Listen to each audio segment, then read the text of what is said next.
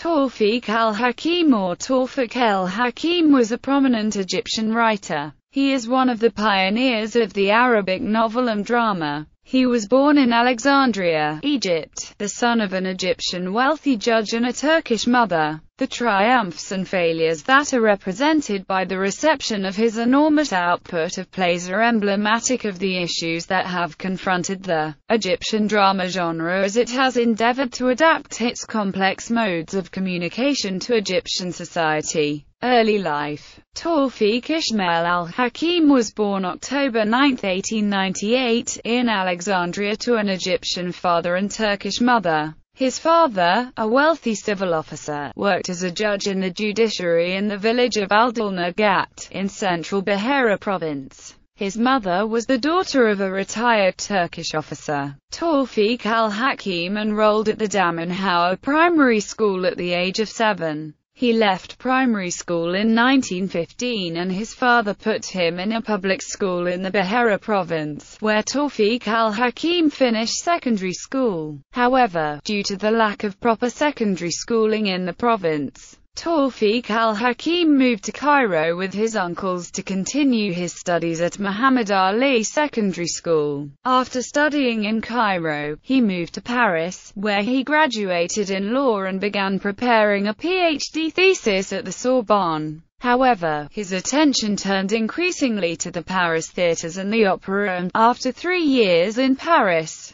he abandoned his studies and returned to Egypt in 1928, full of ideas for transforming Egyptian theatre, Egyptian drama before Tawfiq al-Hakim. The cause of serious drama, at least in its textual form, was in the process of being given a boost by one of the Egypt's greatest litterateurs, Ahmed Shawki, Prince of Poets, who during his latter years penned a number of verse dramas with themes culled from Egyptian and Islamic history. These included Masrah Cleopatra, Magnan Layla, Amirat al-Andalus, and Ali Bey al-Kabir, a play originally written in 1893 and later revised. However, between the popular traditions of farcical comedy and melodrama and the performance of translated versions of European dramatic masterpieces, there still remained a void within which an indigenous tradition of serious drama could develop. Plays.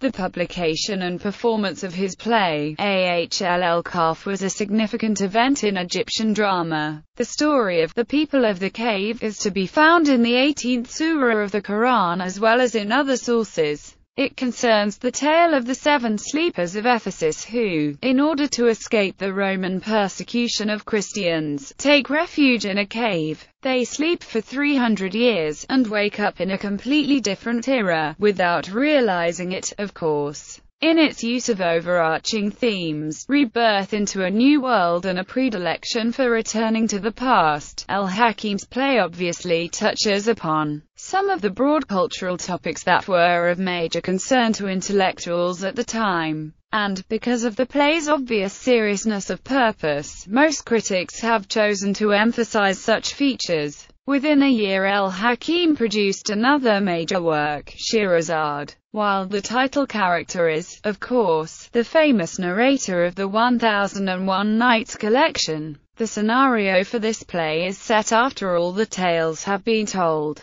Now cured of his vicious anger against the female sex by the storytelling virtuosity of the woman who is now his wife, King Shahryar abandons his previous ways and embarks on a journey in quest of knowledge, only to discover himself caught in a dilemma whose focus is Shahrazad herself. Through a linkage to the ancient goddess, Isis, Shahrazad emerges as the ultimate mystery, the source of life and knowledge. When the National Theatre troupe was formed in Egypt in 1935, the first production that it mounted was The People of the Cave. The performances were not a success. For one thing, audiences seemed unimpressed by a performance in which the action on stage was so limited in comparison with the more popular types of drama. It was such problems in the realm of both production and reception that seem to have led al-Hakim to use some of his play prefaces in order to develop the notion of his plays as têtes des idées, works for reading rather than performance. However, in spite of such critical controversies, he continued to write plays with philosophical themes culled from a variety of cultural sources. Pygmalion, an interesting blend of the legends of Pygmalion and Narcissus. Some of al-Hakim's frustrations with the performance aspect were diverted by an invitation in 1945 to write a series of short plays for publication in newspaper article form. These works were gathered together into two collections, Mazra el-Mugtama and el-Mazra el-Munawar. The most memorable of these plays is Afniyat el-Mort,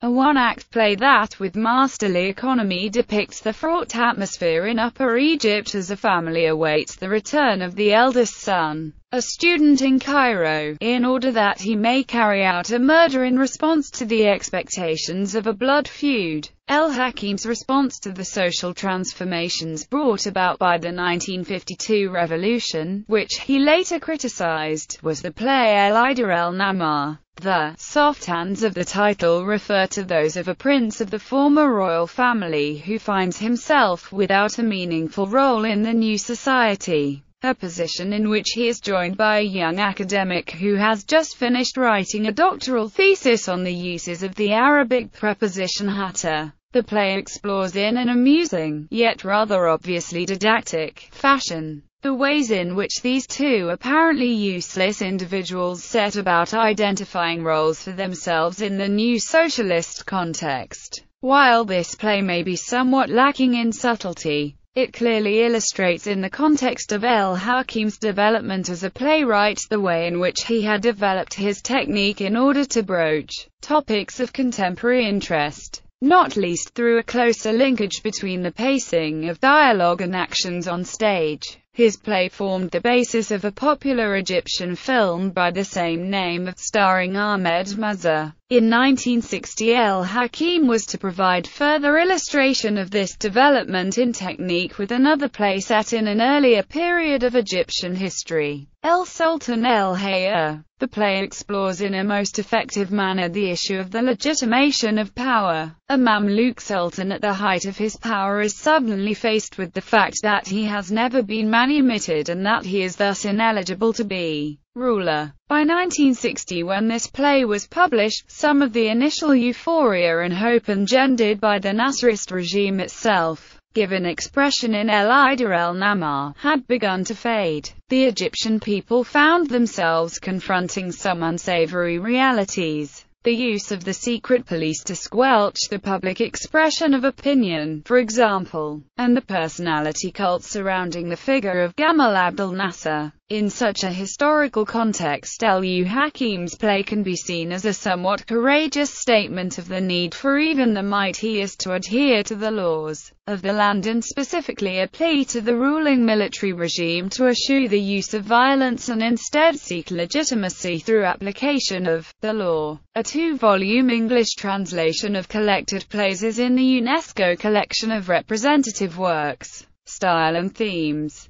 The theatrical art of al-Hakim consists of three types. 1. Biographical theatre. The group of plays he wrote in his early life in which he expressed his personal experience and attitudes towards life were more than 400 plays, among which were Al-Ariz and Amam Shabak al-Tazaka. These plays were more artistic because they were based on al-Hakim's personal opinion in criticizing social life. 2. Intellectual theatre. This dramatic style produced plays to be read, not acted. Thus, he refused to call them plays and published them in separate books. 3. Objective theatre. Its aim is to contribute to the Egyptian society by fixing some values of the society, exposing the realities of Egyptian life. Al-Hakim was able to understand nature and depict it in a style which combines symbolism, reality and imagination. He mastered narration, dialogue and selecting settings. While al-Hakim's earlier plays were all composed in the literary language, he was to conduct a number of experiments with different levels of dramatic language. In the play, El-Safkar, for example, with its themes of land ownership and the exploitation of poor peasant farmers, he couched the dialogue in something he termed a third language. one that could be read as a text in the standard written language of literature, but that could also be performed on stage in a way which, while not exactly the idiom of Egyptian Arabic, was certainly comprehensible to a larger population than the literate elite of the city. There is perhaps an irony in the fact that another of al-Hakim's plays of the 1960s, Ya Tali el-Shagara, was one of his most successful works from this point of view, precisely because its use of the literary language in the dialogue was a major contributor to the non-reality of the atmosphere in this theatre of the absurd style, involving extensive passages of non-communication between husband and wife. Al-Hakim continued to write plays during the 1960s, among the most popular of which were Mazir Sorcer and Bank el-Kalak. Influence and impact on Arabic literature. Tawfiq al-Hakim is one of the major pioneer figures in modern Arabic literature. In the particular realm of theatre, he fulfills an overarching role as the sole founder of an entire literary tradition. As Taha Hussein had earlier made clear, his struggles on behalf of Arabic drama as a literary genre, its techniques, and its language, are coterminous with the achievement of a central role in contemporary Egyptian political and social life.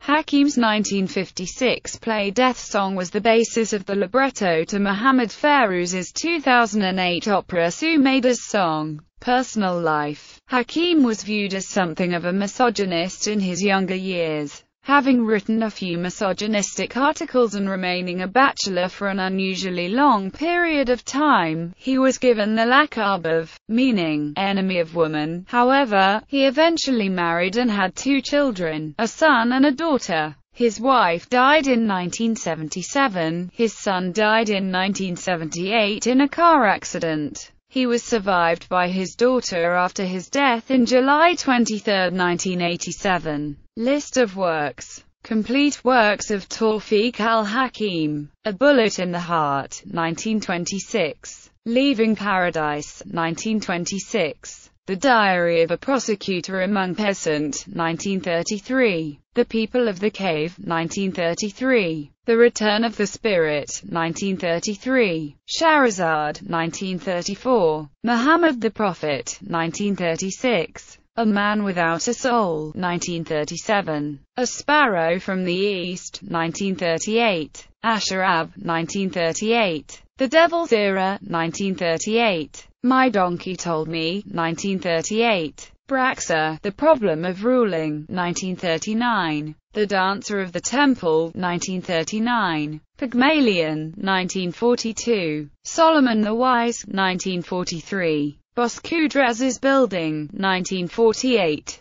King Oedipus, 1949. Soft Hands, 1954. Equilibrium, 1955. Isis, 1955. The Deal, 1956. The Sultan's Dilemma, 1960. The Tree Climber, 1966. The Fate of a Cockroach, 1966. Anxiety Bank, 1967. The Return of Consciousness, 1974.